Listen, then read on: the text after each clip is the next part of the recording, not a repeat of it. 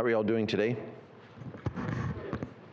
And I didn't, I didn't realize I was being an answer to prayer. But I always believe, I believe a lot in icebergs. You know, you can only see like the tip of the iceberg. So when I hear somebody, someone calls me like, the day before, I think, something didn't go well. So there's probably a crisis underneath there.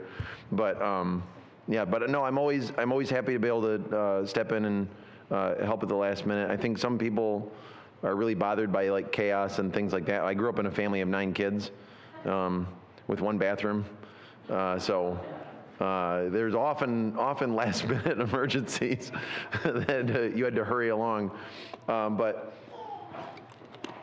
I wanted to talk today, the title, Bearing Burdens and Carrying Loads, it's a title about boundaries. And I don't know how many of you have read the book Boundaries by Cloud and Townsend? It's a really good book. If you get a chance to read it, it's written by 2 Christian psychologists, and really, really good stuff in there. A lot of good, biblical input and stuff. But I want to start with the 10 Commandments. But before we do, let's if we could have a word of prayer. Father in heaven, I just pray that you'd be with my words. Help me to speak not of myself, but at the prompting of your Holy Spirit. And I pray this in Jesus' name. Amen. Okay, so if you look in the 10 Commandments, they're in Exodus 20. There's this verse in verse 5. It says, "Thou shalt not bow down thyself to them." So it's talking about idols. So if we go back to verse 3. Well, actually, no. Let's start with verse 2. God speaks these things. He says, "I am the Lord thy God, which have brought thee out of the land of Egypt, out of the house of bondage. Thou shalt have no other gods before me. Thou shalt not make unto thee any graven image or any likeness of anything that is in the heaven above, or that is in the earth beneath, or that is in the water under the earth. Thou shalt not bow down thyself to them, nor serve them. For I am the Lord. For I, the Lord thy God, am a jealous God, visiting the iniquity of the fathers upon the children, unto the 3rd and 4th generation of them that hate me, and showing mercy unto thousands of them that love me and keep my commandments." And so, this verse, it talks about God being a jealous God, and it's hard to describe God using words that apply to people, but I think the word jealous, I looked it up. I was reading up on it, and it means kind of like a zeal. When you have a passion for something. And it made me think about my dad. One time, it was right when my voice had changed, and my dad was working out of town. He was working in Toledo, Ohio, and we lived in Michigan. And so he was working there, and then he would only come home on the weekends. And one day he called, and my voice had changed, and he didn't know that. And so he called, and I was like, "Hello?" And he goes, "Who is this?" And I never heard that kind of a tone in my dad's voice. But the sudden jealousy, I'm like, wait a minute, well, who is this man in my house?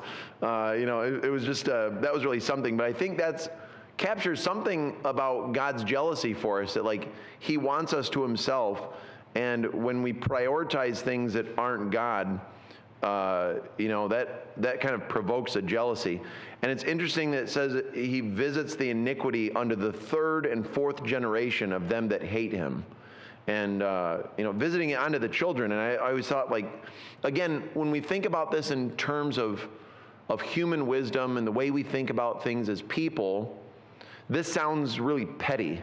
It sounds like God's just this petty creature that is mad at you, and it's like, well, I'm so mad, I'll punish you and your children and your children's children, but I think when we look at what does it mean visiting the iniquity under the 3rd and 4th generation, and that word iniquity can also be translated the consequence of, or the punishment for a sin. And so it's not God that has to punish us. It's like that is what will happen. It's like he is describing what will happen if we have bad habits and they continue and we don't fix them. They will just carry on to the next generation. Our kids will observe us, and then they will carry it out because they think it's normal. I remember, I'm not married anymore, but I remember we used to fight all the time about me sleeping on the couch. She didn't like me sleeping on the couch. And I remember one thing in marriage counseling, we did that was really interesting activity, and it was, what was your family's 10 commandments? Because every family's got a different 10 commandments of things that thou shalt not do. And in her family, your dad would always say, this isn't a flop house. You have a bed. Go sleep in your bed. You don't sleep on the couch. But in a family of 9 kids, there wasn't enough beds for all of us in that house. So we just had to sleep. It was almost like you were a raccoon with sleeping places.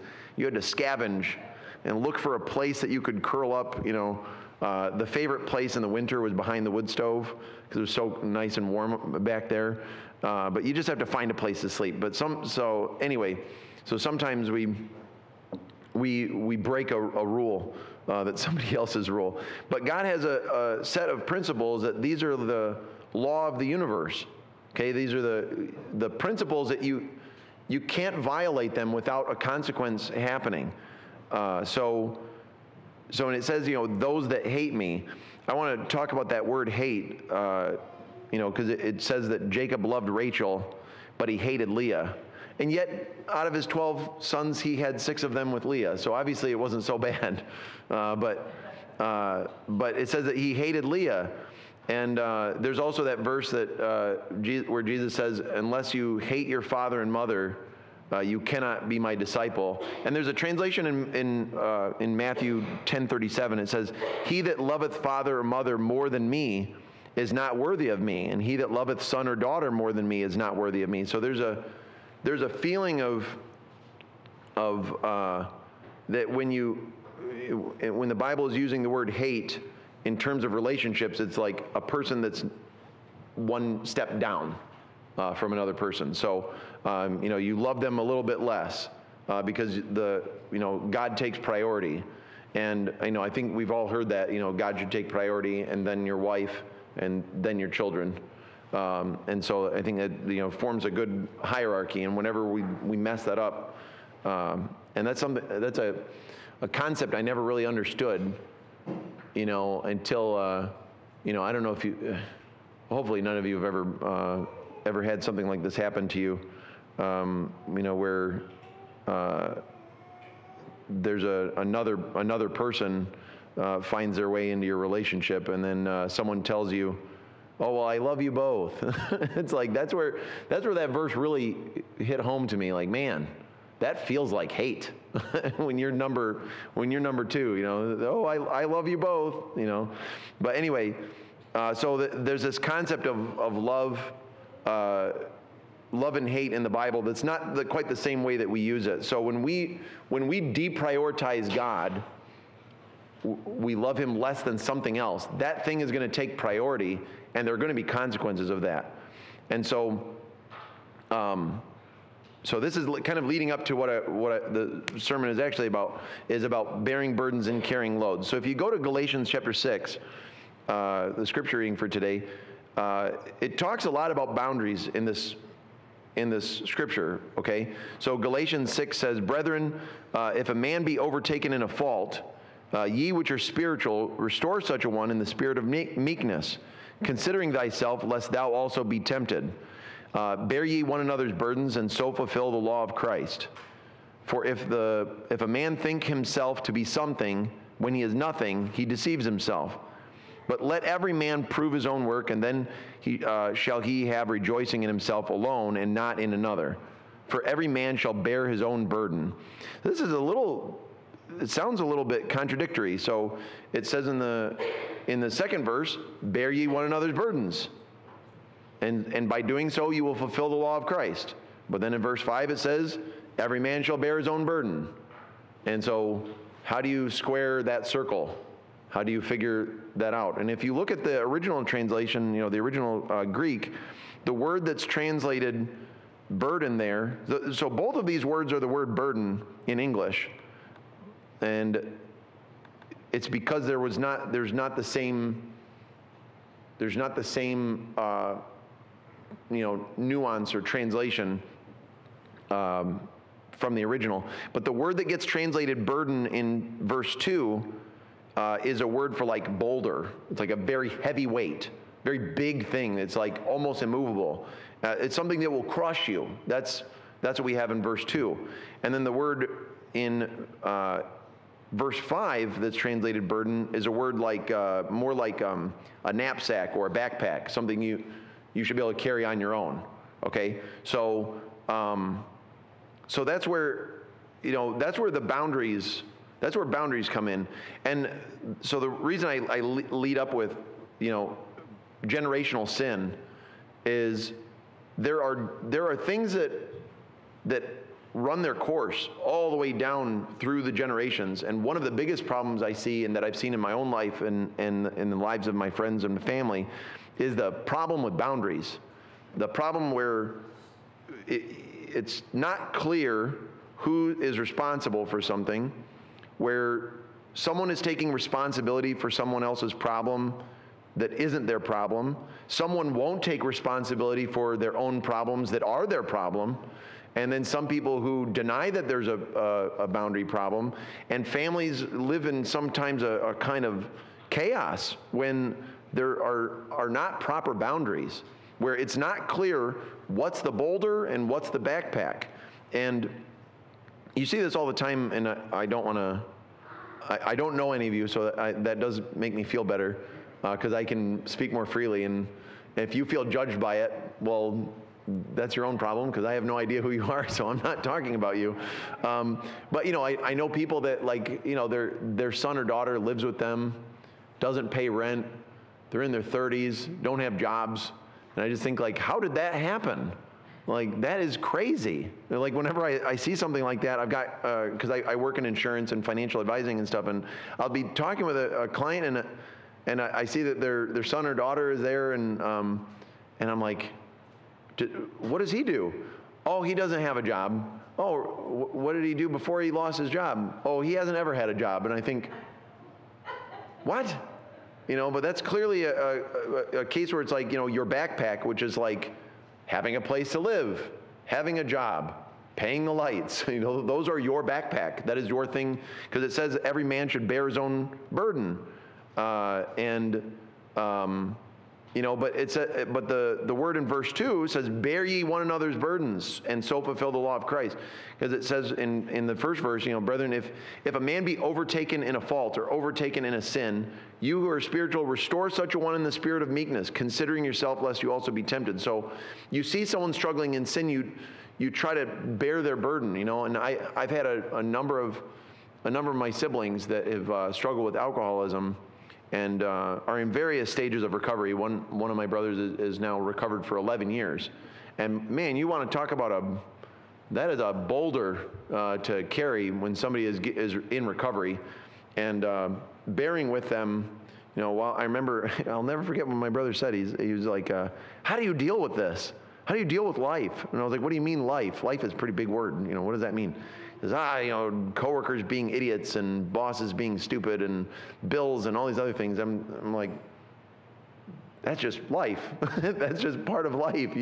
But he never had to deal with that, because he'd just like get drunk and then punt it downfield, and then, okay, I don't have to deal with that. I'll just deal with it tomorrow. Oh, I'll deal with it tomorrow. Oh, I'll deal with it tomorrow.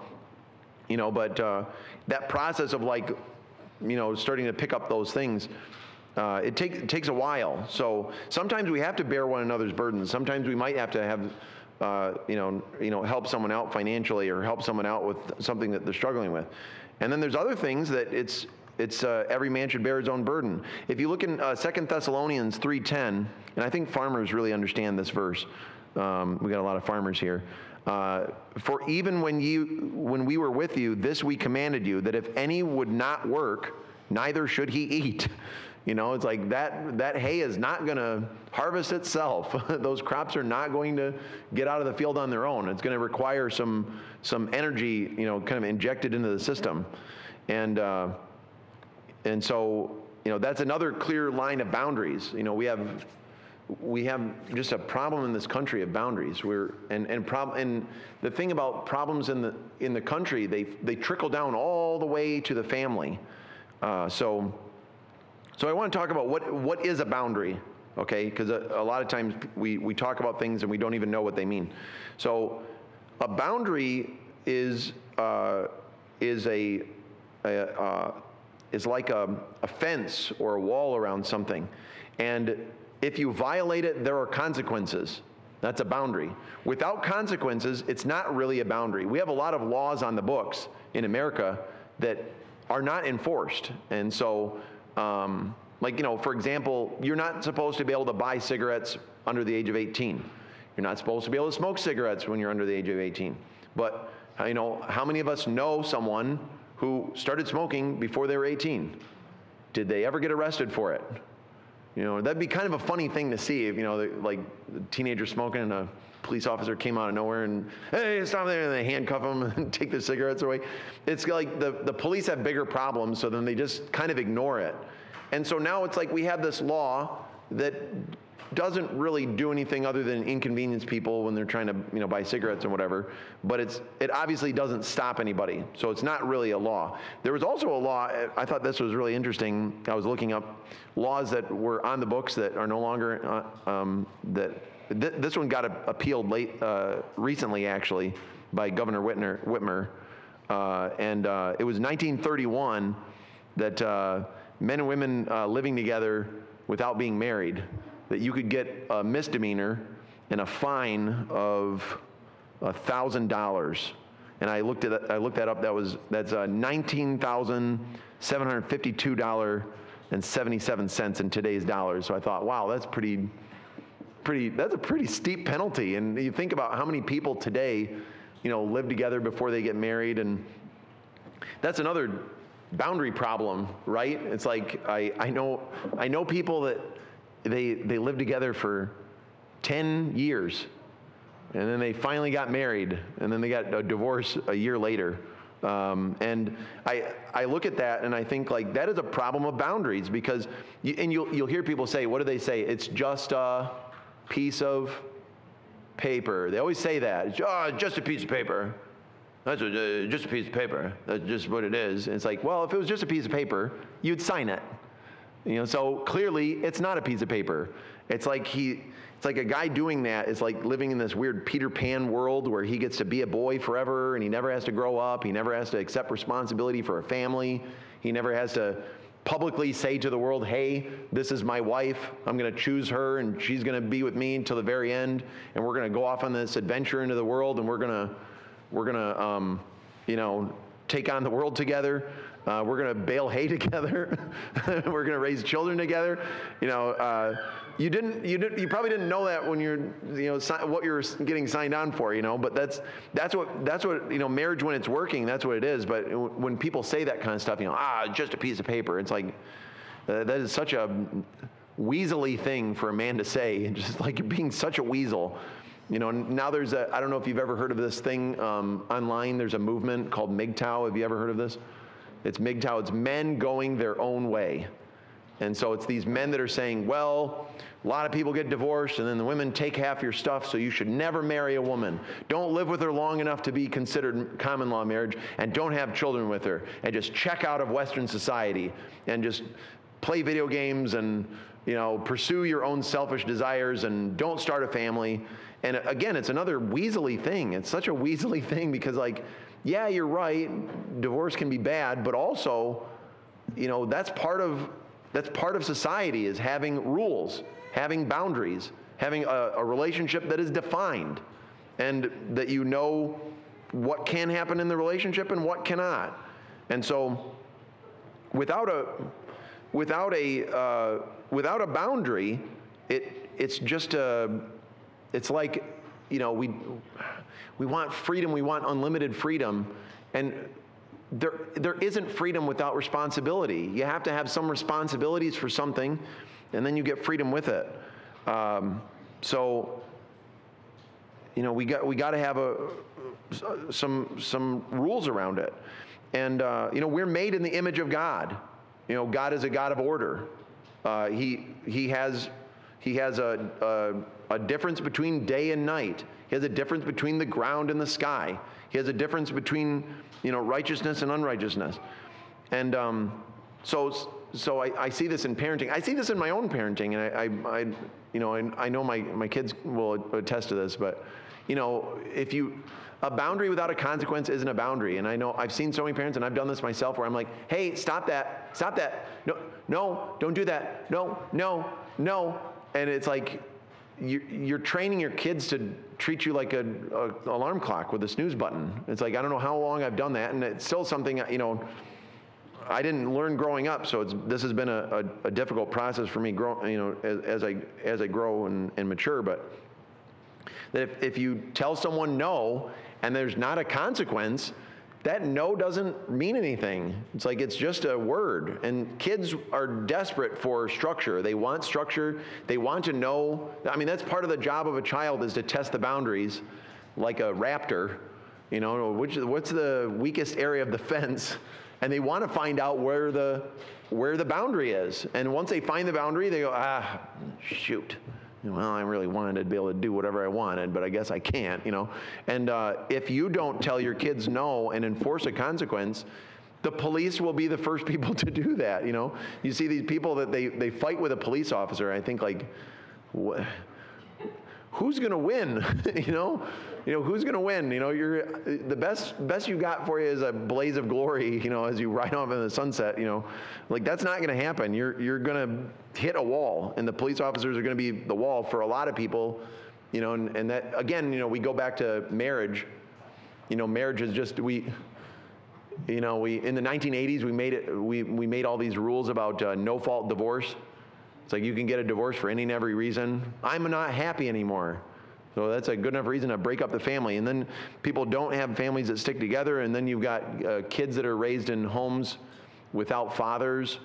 And it's not good, because that's one of the, again, like, we need a father and a mother. A mother has like kind of a physiological bond with their child. I don't know if you know this about, during labor and during nursing, there's a chemical released called oxytocin.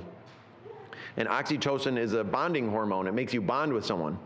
And so there's a reason why, mother needs to bond with their baby. Mother doesn't bond with a baby, that's big trouble, right? But did you know that testosterone blunts the effectiveness of oxytocin? Like, it is produced in males, but testosterone is like, I read a statistic, it's like 13 to 16 times more testosterone in a male body than a woman's body. So testosterone is actually blunting the effectiveness of the bond. So the bond that a father has with his children is very different. And I'll tell you a story about this. I remember when my son was sleep training, because he didn't know how to go to sleep. And it was bad. It was like 6-7 months in, and he would not sleep. And we were new parents. We didn't know what we were doing. Sometimes he'd pass out at 11 o'clock at night, because he's a little baby. He doesn't know what time it is. So he'd finally pass out. And then, because he's so sleep deprived, he'd wake up screaming, like 2 hours later, and confused, And I was working on a graduate paper, and I was sitting there typing away at this thing. It was like 2 in the morning. I was like, I gotta finish this, and I'm so sleep deprived. I think I didn't sleep for like 2 days. And when I say 2 days, there was like maybe an hour of sleep, and then a screaming baby, and then 2 hours of sleep and screaming baby, But anyway, so I finally, I'm working on it, and my wife at the time, she suggested, oh, you should write this in the paragraph. And I was like, oh, that's a great idea. And then I look around, and I'm like, there's no one in the room. I'm like half awake and like half asleep. I'm delusional. But I remember someone was like, well, you need to just let him cry it out. He's got to learn how to sleep somehow. And his mom couldn't do it. She couldn't do it. The crying, screaming baby, and there's physiological like stress response, and her palm starts sweating, or she just was so stressed out by it. And I said, you got to go for a walk. Just go for a walk, and I'll make sure I watch him. The pediatrician said he could scream for 45 minutes. So after 45 minutes, then you got a problem. And he screamed like bloody murder for like 43 minutes. It was unreal. Like just screamed, and then on minute, I looked at the time. I was like, oh gosh, this is long. 43 minutes, and then and then he went to sleep. I checked on him. Eventually, I got to the point where because children are different. Every child is a little different, but some babies want to be held all the time, and then as soon as you set them down, they start screaming. They're really upset that you're not holding them, and then other kids, they don't want you to hold them so much. But I remember it got to the point where he knew the game. You know, it's like I set him down, he started crying, I shut the door, there was a click, I made sure there was a loud click on the door, crying would stop. You know, well, I guess Dad's putting me to bed, time to go to sleep, you know. But anyway, there's a reason that we have these differences, you know, and we have these, you know, we need men in homes because with the mother, the baby is always right, and it needs to be that way, or otherwise probably none of us would have survived if the mom wasn't there to take care of us and make sure that we didn't die in the first 4 years of our life. Because I remember the times one of my sons was like climbing around on the counter, digging around in the cupboards. I was like, it's quiet. And I look over there he is. But you know, we need both, and I feel like our society is having just a total breakdown because we've got you know, women raising kids by themselves, dads aren't involved. There's totally unclear boundaries. But anyway, so a boundary is you say, hey, this is not okay, and if this happens, you know, we're in trouble. And I think a lot of times when we read the Bible, we think about Jesus as this like soft, cuddly teddy bear who just rolls over at every opportunity, and it's just like, you know, if someone slaps you on the right cheek, you turn to them the other also, you know, but that's not biblical. If you look at John 18, verses 22 and 24, Jesus was not like that. He had boundaries. And when Jesus had said something, and then one of the officers which stood by struck Jesus with the palm of his hand and saying, you know, answerest thou the high priest so? How can you talk to him like that? And Jesus answered him, if I've spoken evil, bear witness of the evil. But if well, why smitest thou me? And then they sent Jesus away bound to the high priest. But Jesus spoke up, and he did not just let people do horrible things and say nothing, you know, but he called them out on it.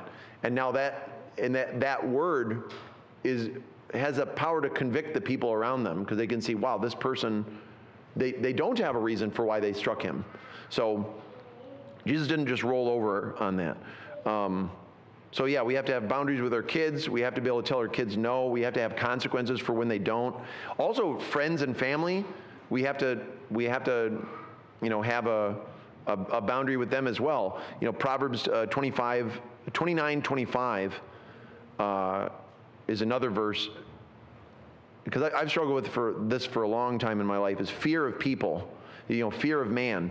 If you're afraid of someone, you won't stick up for yourself, and you're worried about getting their approval. You're worried about, oh, well, I don't want to do this because then somebody will be mad at me. In verse 25 of Proverbs 29, it says, "Fear of man will prove to be a snare, but whoever trusts in the Lord is kept safe."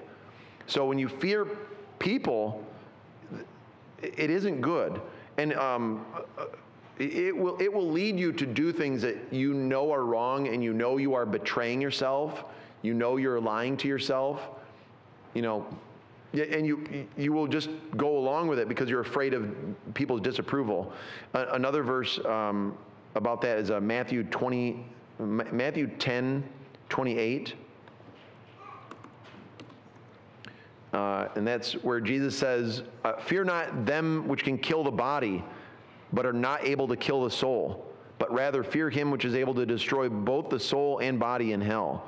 So God is the one who has the power to destroy you. You know, that's the person we should be respecting and fearing and worrying about. Wow, would this be good? Would God appreciate this?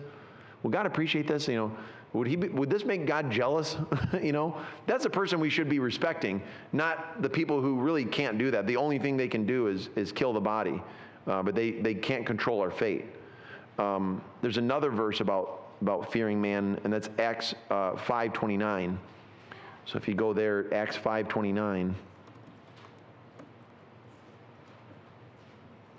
Then Peter and the other apostles answered and said, "We ought to obey God rather than men." And those people, the disciples, had had integrated this idea that like we have to be able to stand on our holy ground. We have to stand up for what we believe in, and we're not going to let the fear of disappointing or angering or whatever other people rather than men. And it's not easy. It's really not easy, but I think a lot of times we think about that verse and we're always looking at boundaries and standing your ground and sticking up for yourself. We're always looking at that in this kind of big epic sense, like this big thing where there's going to be a showdown and you're going to be in court before the Sanhedrin and they're going to ask you, will you deny Jesus? And you're going to say, no, I stand on my word, and I'm not going to back down. And we think about it in that big epic sense. And yet there are all these like little things all the time where we compromise ourselves and we lie. We say we're fine when we're not fine. We tolerate behavior from our children that makes us dislike them and annoyed with them. And we say, oh, well, that's fine, it's fine, everything is fine. People offend us and do things repeatedly that bother us, and we just smooth it over and we ignore it and we don't stick up for ourselves. It's all these like little things. And so, it's very, very tough. And I can only speak from my own experience, and I'll end with this.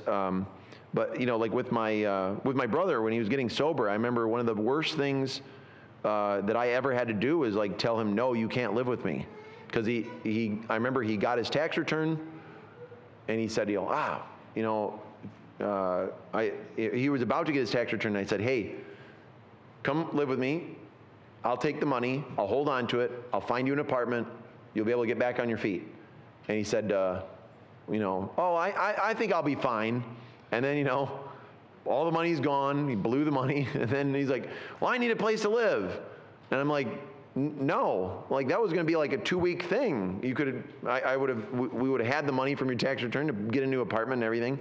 So no, I can't do that. I've got a family. And then I felt guilty about it.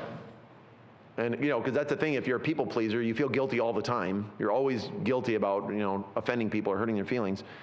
And I remember I said, well, okay, you can stay with me, but I need to be able to search all your belongings, and I need to be able to do all that before you move in, et cetera. That's the only circumstance I'm okay with this in. And then he said, what is this, Nazi Germany?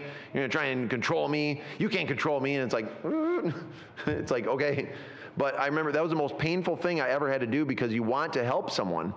But then, I'm glad that I did it, because I think that was speaking the truth, and it's now like 11 years, he's, 11 years sober, and it's like, he was forced to deal with the consequences. And I think that's a lot of the times when we're people pleasers, we're protecting people from the consequences of their bad choices. And that's not, we're made in the image of God.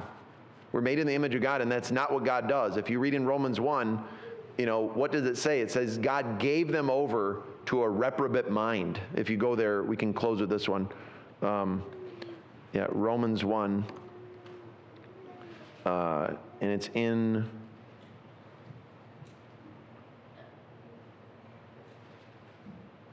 in verse 17. For therein is the righteousness of God revealed from faith to faith, as it is written, the just shall live by faith. For the wrath of God is revealed from heaven against all ungodliness and unrighteousness of men who hold the truth in unrighteousness, because that which may be known of God is manifest in them, for God hath showed it to them. For the invisible things of him from the creation of the world are clearly seen, being understood by the things that are made, even his eternal power and Godhead, so that they are without excuse. Because when they knew God, they glorified him not as God, neither as were they thankful, but became vain in their imaginations, and their foolish heart was darkened. Professing themselves to be wise, they became fools, and changed the glory of the incorruptible God into an image made it like corruptible man, and to birds and four-footed beasts and creeping things. Wherefore God also gave them up to uncleanness through the lusts of their own hearts, to dishonor their own bodies between themselves, who changed the truth of God into a lie, and worshiped and served the creature more than the Creator, who is blessed forever. Amen. Verse 26, for this cause God gave them up unto vile affections. So God gives you up to your bad choices. God doesn't want to force you to do anything. And so then if you want to go to hell in a handbasket, he will let you do that. He will let you destroy yourself.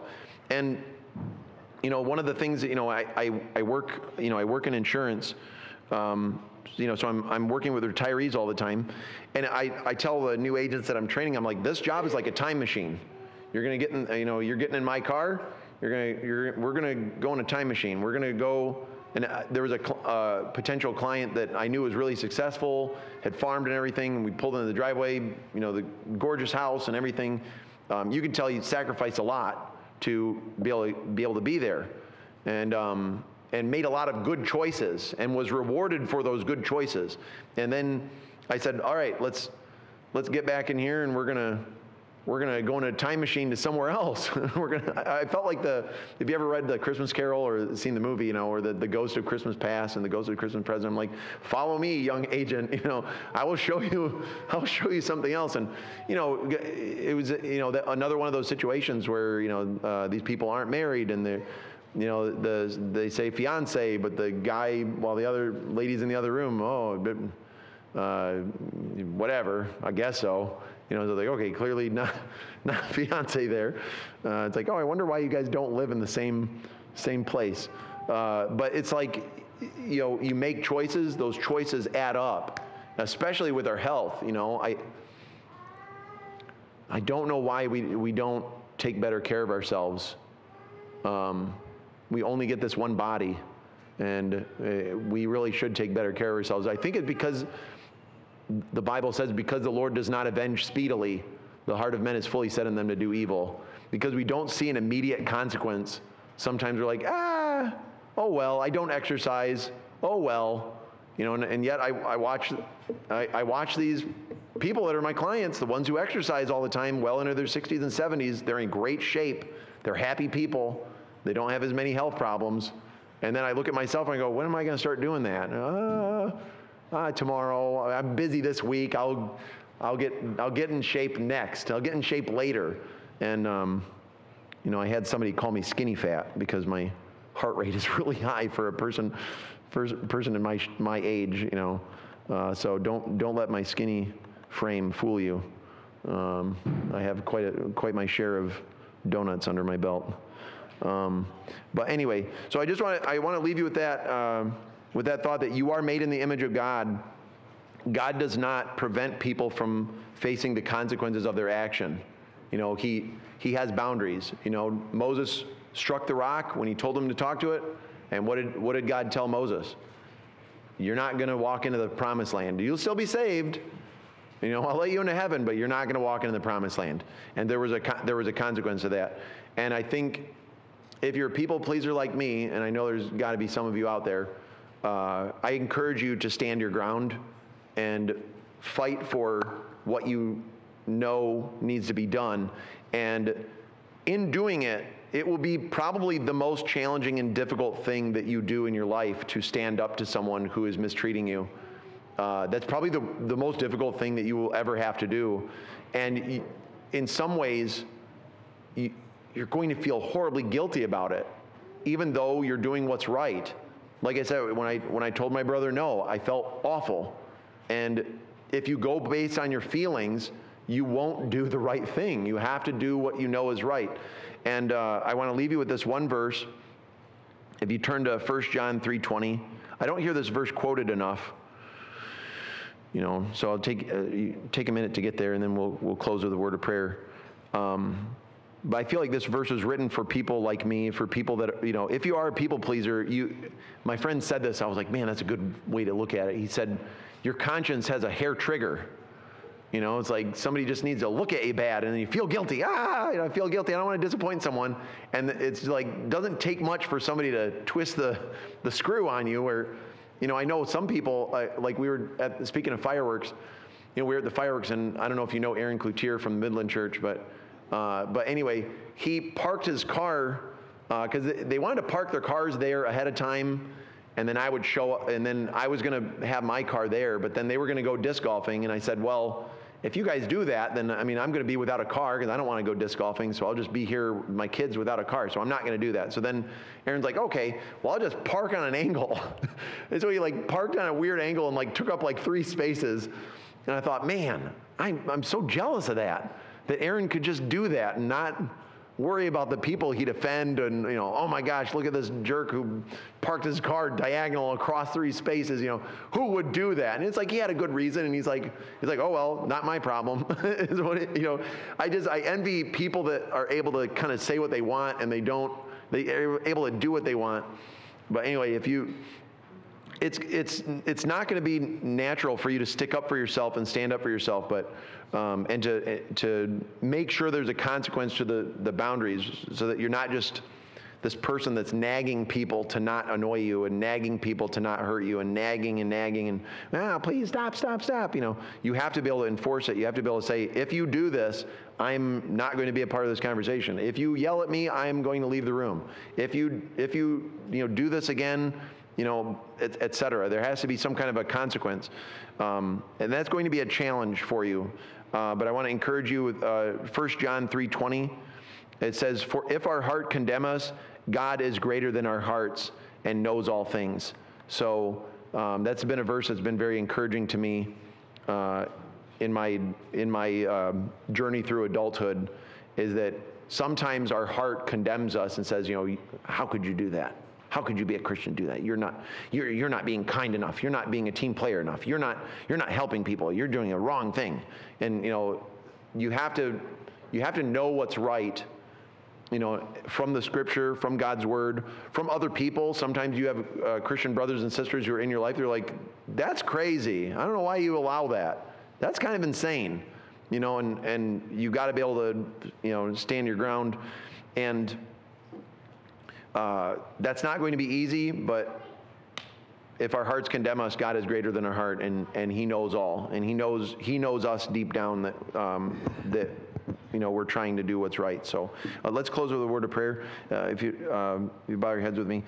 Father in heaven, we thank you for giving us consequences. We thank you that we cannot just continue in sin. That when we do things that are willful and disobedient and sinful and wrong, that consequences follow. And just like you kept an angel in the Garden of Eden, and you wouldn't allow us to eat from the tree of life lest we live forever in sin, I thank you that you watch out for us like a good parent, and that you're consistent with us, and that you are the Father that we need in this life to give us an example. And I pray that you watch over all of us as we go through our lives, be with our relationships with our family, be with the husbands and wives here in this congregation, be with the parents and the children, be with the coworkers, be with everything that we interact with, where we are meant to be a house that stands on a hill, and to be a person that stands for truth and righteousness in the world. And I pray that you'd help us to stand up for the right thing in a time that is difficult, in a time it may not be at the end of time. It may not be standing before the beast and the false prophet and in some kind of epic situation. It may just be us needing to draw a line with someone that's close to us that we love. I pray that you give us strength and courage and help us to live out your image within us. And I pray this in the name of Jesus, for yours is the kingdom and the power and the glory forever and ever. Amen.